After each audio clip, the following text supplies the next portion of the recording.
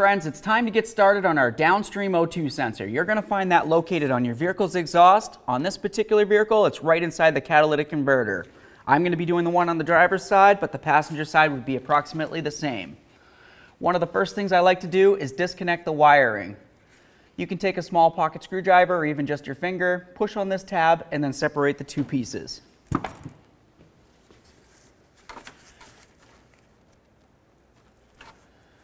I always like to take a peek at my connectors on both sides just to make sure I don't see any funny colors. I know I'm replacing the O2 sensor, but if I see some corrosion on this side, more than likely there's some on the other side.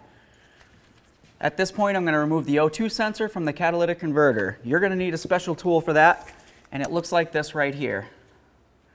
You can see that it has a slot, and it's going to fit right over the wire for your O2 sensor.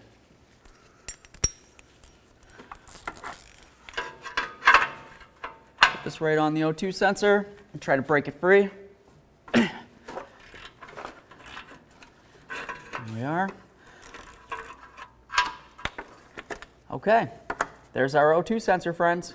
Okay, friends, now it's going to be time to get our brand new downstream O2 sensor in here. You're going to notice on the threads that you have a little bit of never seized. Leave it on there, but be careful not to get it on the sensing agent. We're going to start this in by hand, and then once it bottoms out by hand, we'll go ahead and snug it up with our tool. So now we're just going to go ahead and snug this up. I have it so it's bottomed out. We're just going to go a teeny bit more because we want to make sure that we crush down that gasket. That's nice and tight right there. Next, of course, you want to connect in the O2 sensor to the harness. Push that right in. Make sure it's locked. Give it a nice tug.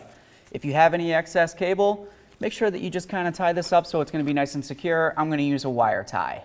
Okay, friends, so you finish your O2 sensor. Great job. Now what you need to do is if you had a check engine light on, clear that code.